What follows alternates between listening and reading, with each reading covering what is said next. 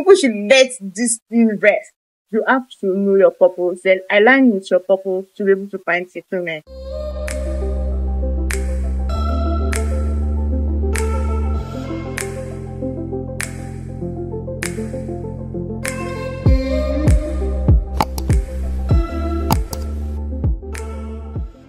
Hello, so welcome back to my YouTube channel. So I'm so glad to see you here. If you're new here, welcome to my humble channel. I am Blebinit. I create styles and strategies for a living as a fashion stylist and a digital marketer. You're most welcome to my channel and I hope you enjoy it here. I know you're going to enjoy it here, so just click the subscribe button and let's get right into the video. So this is the part 2 of this video. The part 1 went up, I think, in February or March, but I'm just filming. I have not been able to film the part 2 because I just wanted to add more things to what I have to say. Do you understand? So the video is going to be like long enough for you to watch. Do you get? So the first thing we're going to start with is trying to prove, like people trying to prove that women who are not married are unhappy, like single women. Like there's just this narrative that they always paint that single women are unhappy. Like the perception, do you understand? It's just the way society paints it. That's a very, very big lie. So like from when we were little and growing up, there's just this picture that is painted for every, I'm going to use from where I am, like from Nigeria. Like as an African woman, from when we're so young, we have been groomed for this particular thing. Like, oh, marriage is something that is said to be like a milestone. Like that's all that we are meant to do. For example, like when you wake up late, is that the way you wake up in your husband's house? You don't know how to cook. Oh, what do your husband eats? Like, do you understand? Like literally, like don't walk like that. Men don't like when you walk like that. Why are you cutting your hair? Men like women with hair, stuff like that. So like it has just been like something that has been instilled in the society, that even when they say a single woman, they shame a single woman. I know they just portray this fact that, oh, this person is unhappy. Even if like the person is just fairly online today, like someone's just trying to give advice to somebody and people are like, oh, you are unhappy. You are sad that these girls are getting married and you are not married. They're like, I'm married to somebody called happiness. So like, I just feel like it's just a weird thing. And I feel like in 2024, we should not be thinking like that. Like, there should not be people who be thinking like that. But to my surprise, there are people. It's just really crazy to like in this age and time, you think because a woman is unmarried, she's unhappy.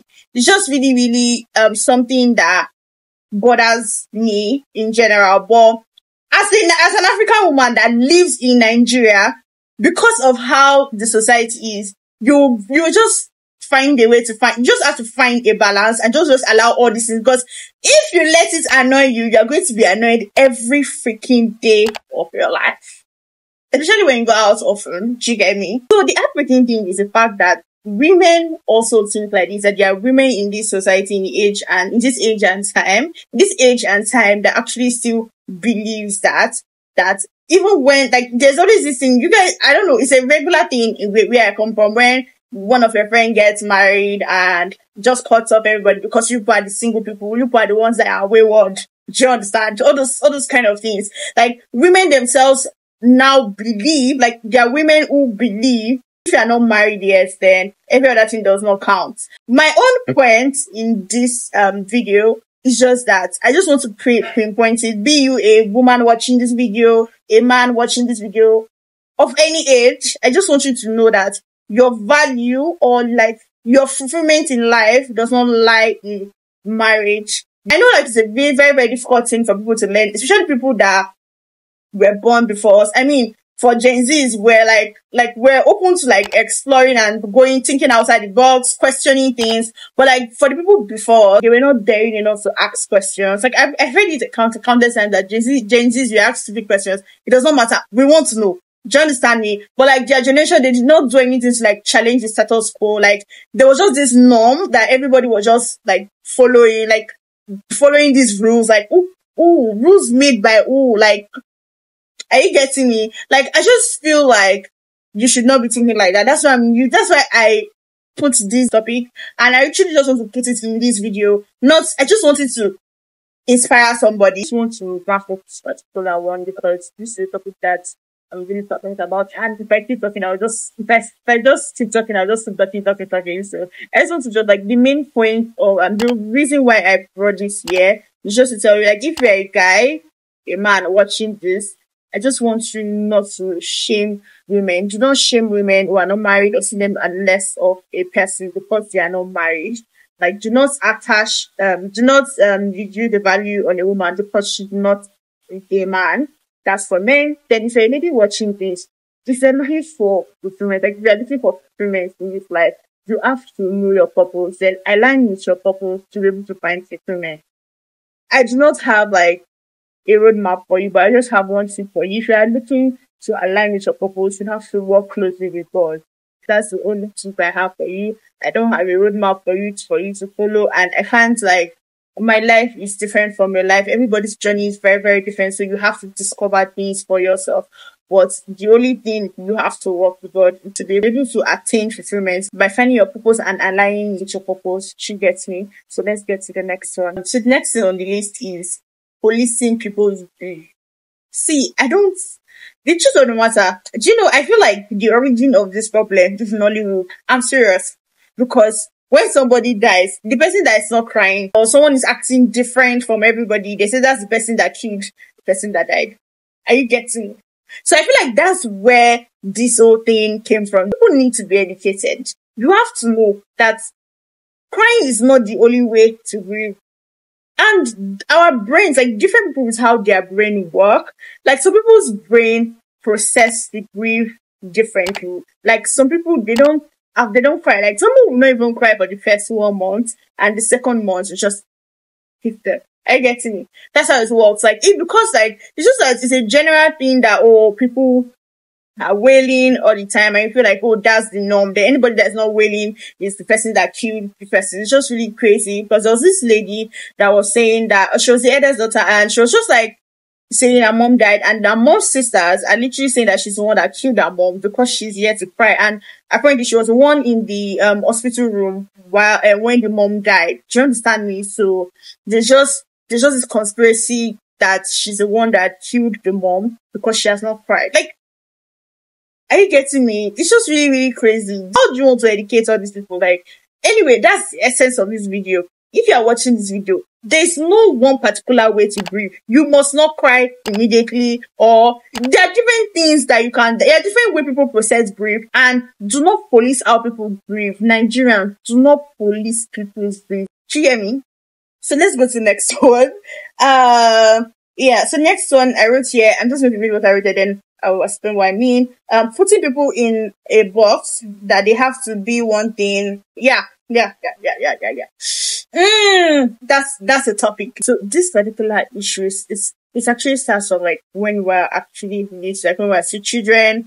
You see parents saying, like, if you're a child that talk a lot, they start telling you that, oh, you should be a lawyer, or you should be this. Like, if you're a child that's saying, this one should be a doctor, or this, like, stuff like that. Just putting people in a box, like, it affects, like, children growing up. Like, just allow children to explore. Like, I just feel like it's just kills, like, it's from a young age, it just kills spirit of exploring, like, spirit of, like, trying things that you like, and trying, like, things that you know you enjoy. Do you understand me? And they just like I think this generation things have changed. But like when I was growing up, this is a doctor, lawyer, pharmacist, like there was just this thing, engineer. There was just like this category that you must follow. That if you're not following that, then you are not going to be successful in life, or you are playing with your life, stuff like that. I feel like those things should like really stop putting people in a box.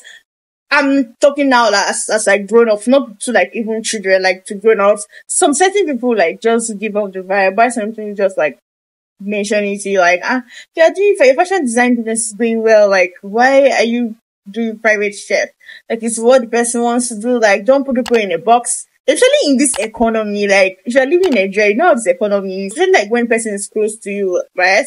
Like, don't like dismiss what people say. Like, oh, someone like, oh, I want to start a YouTube channel, and you're like, you with your 9 to 5, you want to start. Let people be. Do you understand? If person wants to be a creator while doing their 9 to 5, it's actually okay. Do you understand me? Like, Stop putting people in a box. Do you hear me? The next one is nobody owes you shit. I'm just being honest. No matter how close like you guys are, your best friend, you guys grew up together, you guys have been besties, you guys grew up from the same neighborhood, went to the same sector. If like you have been together your whole life, do you understand me?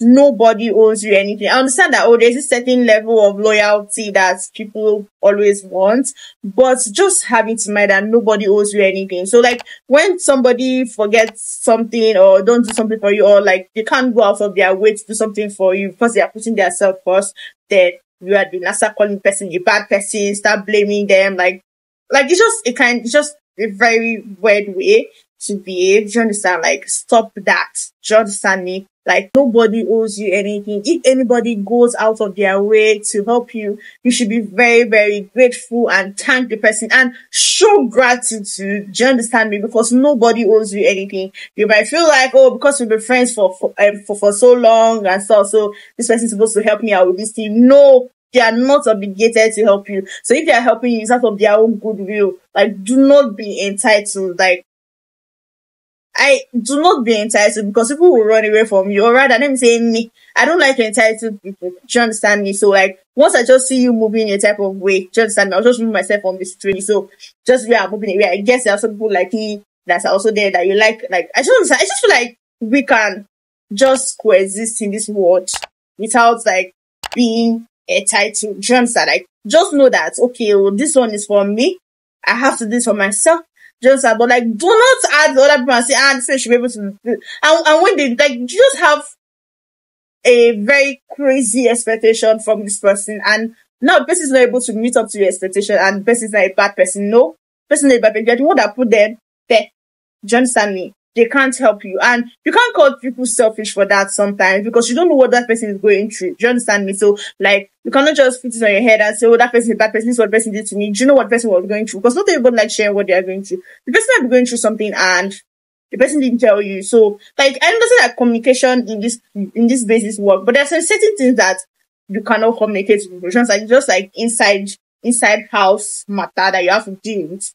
Do you understand? So the last one is manifestation. I am talking about that manifestation that is pending, that when you see someone driving a range and you say, tell yourself, I manifest that range, the universe is going to bring it to me, blah, blah, blah, blah, blah. You see that one? That's the one I'm talking about. First of all, I don't believe that the universe will come and give me anything. I believe that it's God that gives me something, because I'm Christian and my whole being, like my whole living is centered around God. So I believe He's the one that makes things happen in my life, and I pray to Him and He answers my prayers. Do you understand me? So back to the whole this breaking bag, you are manifesting it and it's going to find its way to you and all of that. Everything that you want is on its way to you. I say that line too. You wake up every morning and the thing you say is, everything that I want is on its way to me. Do you understand?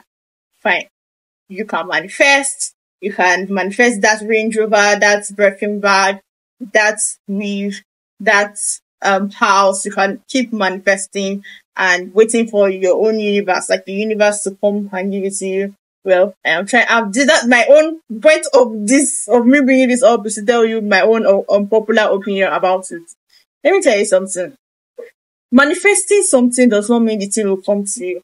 First thing first, you have to align with God. Like what you want, you have to be aligned with God, and God has to be in the process. That's one. And secondly, is that you cannot sit down and fold your hands, like sit down and be looking and be waiting for Range Rover to come to you, or waiting for the house to come to you. Yes, chances are that someone can just say, oh, come and give to this bag or give to this car. Fine. That might happen. But do you know that there's a 99.99% that nobody's going to give you anything? Are you getting me? Nobody's coming anywhere. You have to work. Even help those who help themselves. Talking to Christians. Even help those who help themselves. So if you are telling God that you want, you're not taking steps. Like you are not taking steps in faith to be able to do this thing. Like, oh, you want to have the biggest restaurant and you have not even started to even be selling normal bowl of soup on Instagram, or even your neighbor would say, oh, I do a bowl of soup, or I do this menu weekly, and you have to take steps. Like, you can't just sit down, you have to do the work. Nothing is coming to you if you don't work for it. There is no food for lazy man. Don't sit and cross your hand and your leg and thinking that everything is coming to you. No. So when I say take steps, like take steps for something that you are manifesting, I do not mean that you should do something that will put you in a position for somebody to do it for you. That's not what I'm saying. That's still like wanting someone to do something for you. Like, for example, you want this car, right? And you are not able to afford it right now. And you don't have a job. You're literally just sitting at home. You don't have a job. Or the job you are at right now, they're paying you. So you need to find like a better position, and also like take courses that will make them like promote you, do you understand? Or courses that will make other people take you to another company, or take a new road out, get you that good money to be able to get this car. No, you rather carry your money and go to a restaurant where people will drive these cars, and people that can afford these cars so that they can help you and buy the car. That is not what I'm saying. That's not the step I'm saying. The step I'm saying is to equip yourself. Like, do not have this attitude of waiting for somebody to do something for you. Do not wait for someone to do something for you. Do not put yourself in this position that, oh, I'll go to this because this before, I'll see somebody that. Don't do that. Because you're just like, are you trying to say that you are not enough? And do you feel like you can't work for yourself? You don't think that you do not believe in yourself. You want someone else, that must be somebody else that will do it for you. That's not the way. Oh, that's not the way. Manifest and work. When I say work with God. Because, see, the cheat code is to work with God. I'm just telling you. Yes, you can work the normal way and make it. Yes, fine. But the cheat code is to work with God. That's for me. It's just easy now that some people can come and tell you an example now. And so I'm saying, speak to them. I'm speak to women. I'm speaking to you too. I'm speaking to everybody. So let me do another example for you guys. For example, you are a guy. You want to ball with your friends, or you want to have a rich family. Like, you want to build a rich family. And instead of working towards it, like working towards it, doing the things you need to do, get the job, you will sit down and be waiting for one rich family that you marry. It's looking for girls. You manipulate rich girls so that you can get into their family and get wealth. You can't work for your own money. So I'm talking to everybody. It's not to sit down and manifest it. Oh, I want to have a rich family. I want to build this house and everything. But you're not taking your own step that you are taking is to manipulate a woman into falling in love with you so that you can get into the family to get money. Terrible thing. So manifest. And I'm not saying you should not manifest. Manifest however you want to manifest, but work towards it. That is the matter. That's my own unpopular opinion. You cannot just be manifesting and sit down. You want to be balling every weekend with your guys. Work towards it. Don't be looking for big guys that go all them go and eat them, be putting your body inside so you can't be balling them. Like, you want to leech up people. Like, please, let's change our ways. You get me? So guys, that's all. I feel like looking at myself, I'm looking at my expression and I'm like, oh my god. Anyway, thank you so much. Like, this is the end of the video. I am super excited I was able to do this video today. Thank you so much for watching this far. Do not forget to like this video, share with your friends, hit the subscribe button, and I'll see you in my next video. Bye.